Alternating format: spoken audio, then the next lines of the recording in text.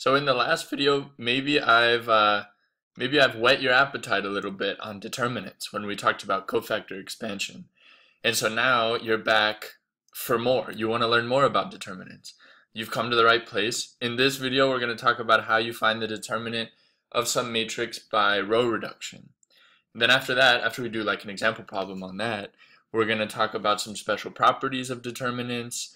And then using those special properties, we're going to solve a problem that comes up on almost every quiz or exam in this class. So you're going to want to stick with us. Stay tuned for that one.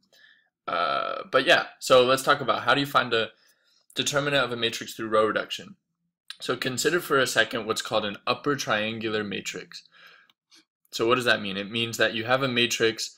When we're discussing determinants, they're always going to be square matrices. So an upper triangular square matrix has zeros below the main diagonal. The main diagonal is the diagonal that goes top left to bottom right. So we could have some matrix like 1, 2, 3, 0, 2, 3, 0, 0, 1, for example. This is an upper triangular matrix because you have zeros below the main diagonal. This doesn't exclude the possibility of having at least one zero along the main diagonal, but an upper triangular matrix has zeros below the main diagonal. So let's ask ourselves, what's the determinant of this matrix?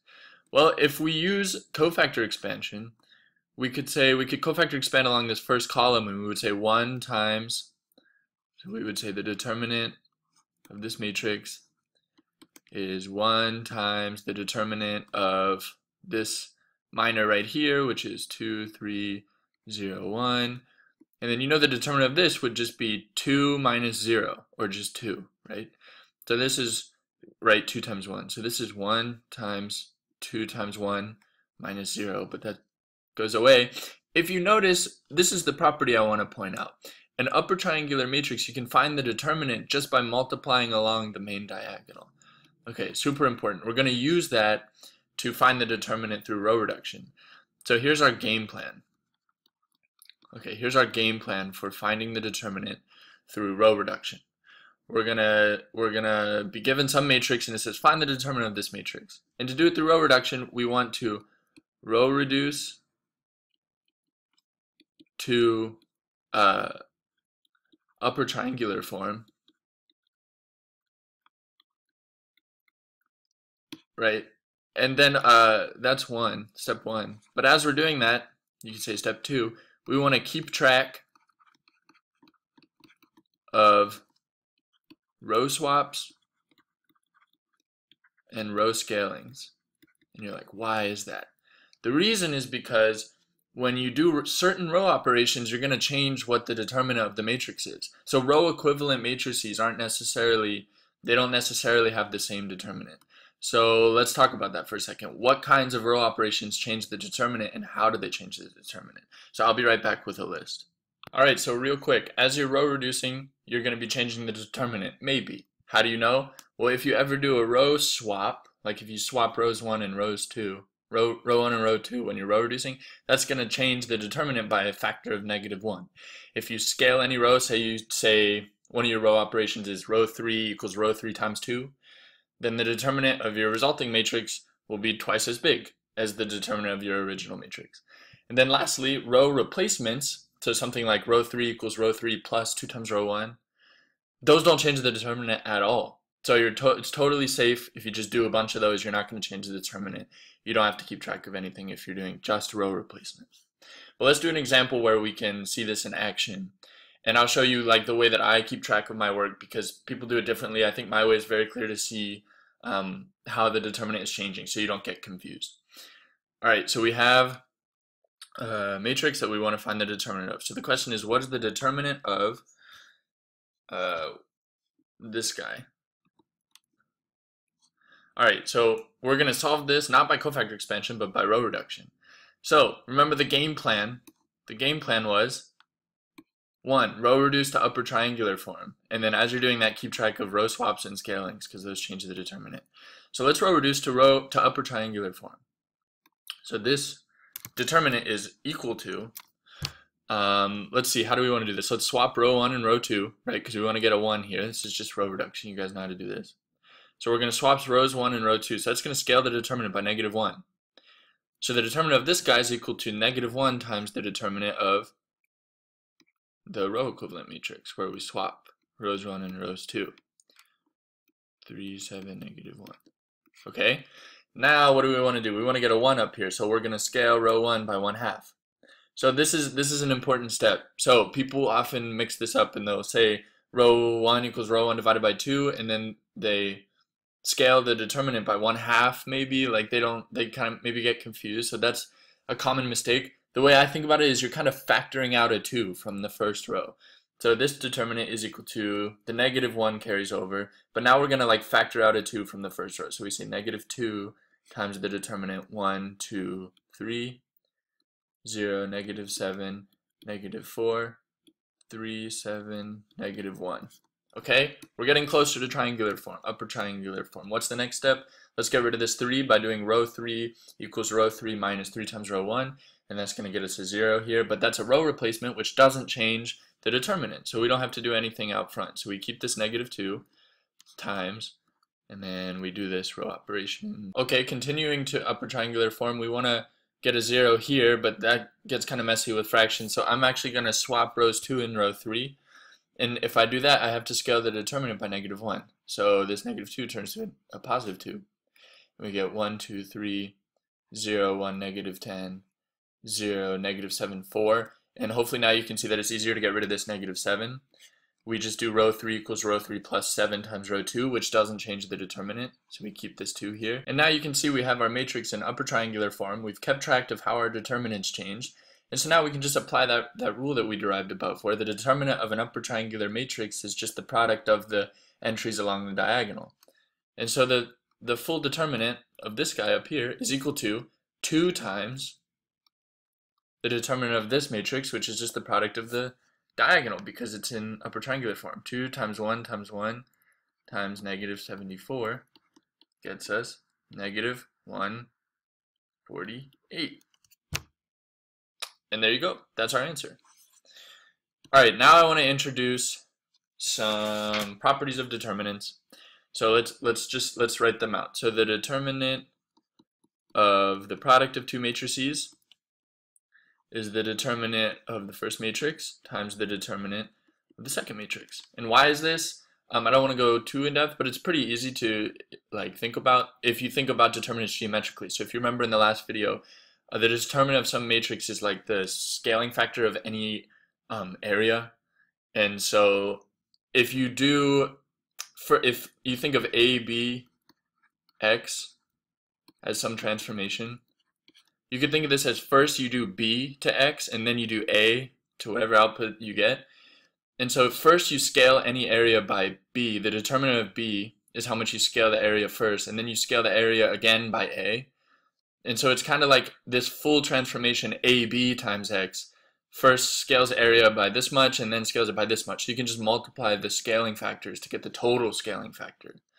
So that's hopefully just a little intuition for why this makes sense. Another property, determinant of A inverse. And yeah, we haven't really talked about inverse matrices yet, but maybe you're watching these videos out of order, but it's okay. The determinant of A inverse is equal to 1 over the determinant of A, which kind of makes sense. It's like you can bring this -1 exponent outside of the parentheses. And this should kind of make sense because if you think about A inverse as like the transformation that undoes the transformation where just A is the standard matrix, then the transformation that has just A as the standard matrix will scale any area by the determinant of A. But then when you undo that transformation, you're kind of going in reverse, so you're going to scale by 1 over that scaling factor, which was the determinant of A. So the determinant of A inverse is 1 over the determinant of A. So if these explanations don't make sense to you, it's okay, you can just memorize these. Because after all, at the end of the day, you just got to pass. Terrible advice. I actually take that back, but whatever. And then there was one more, I think.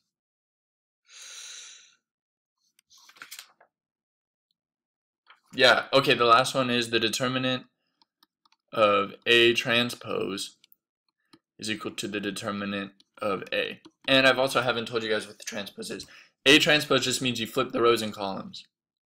So I think maybe we'll talk about this later, but just put this on the crib sheet in your head. I know you don't get a crib sheet for your exam, but just these three things are really important.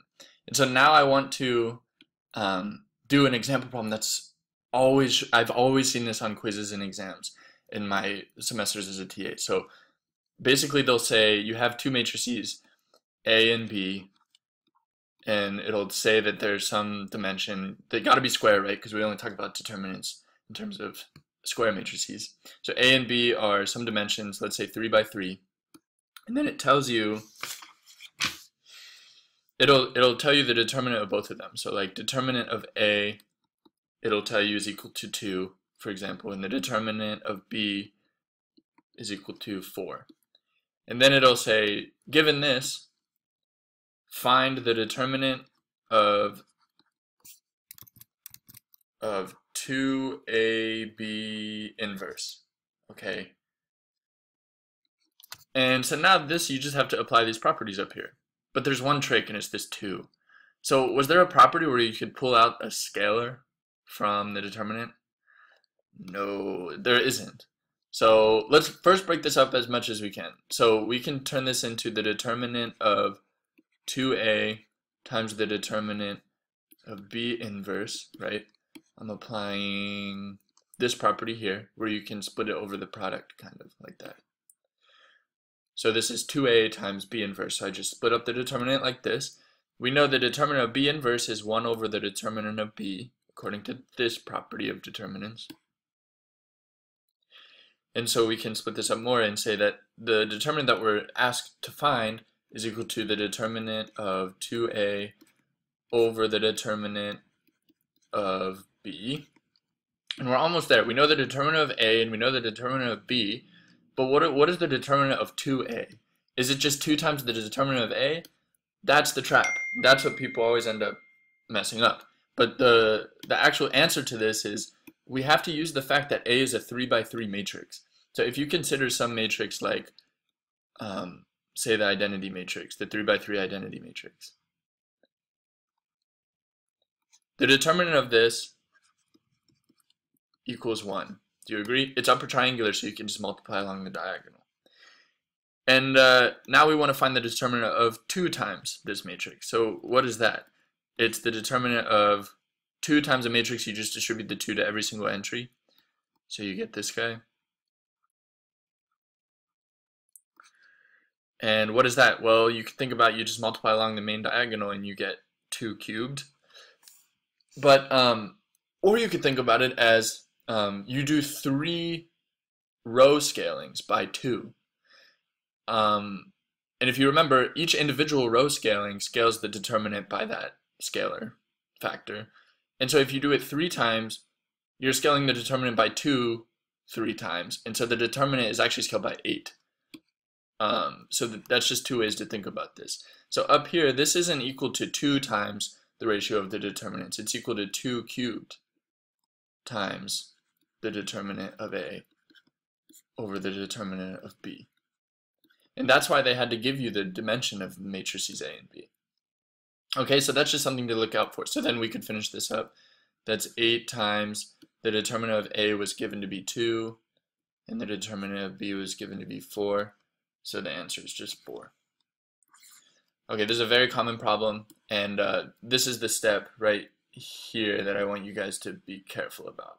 You can't just pull out the 2 in front of the determinant. You have to think about it in terms of how many row scalings am I doing. Okay, cool. So in the next video, I think we're going to do maybe inverses or the invertible matrix theorem, which is a huge concept. And it's like 80% of what I studied when I took this class was the invertible matrix theorem, because it's like the climax of linear algebra. You'll see it, you'll see it.